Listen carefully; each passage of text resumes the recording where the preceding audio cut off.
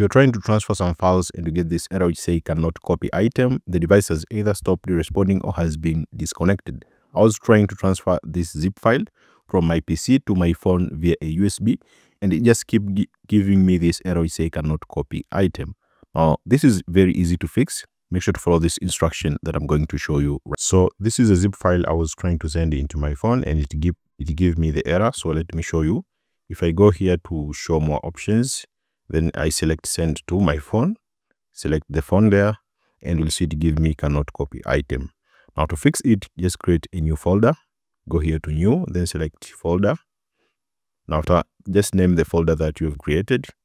Now move that zip file that was trying to send into the new created folder.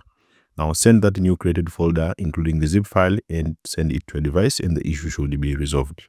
So if I go here to send to, you can see the file can be transferred without any issues. So just need to include the file that you're trying to transfer into the new created folder, and then send that folder including with the files into your device that was trying to send it to.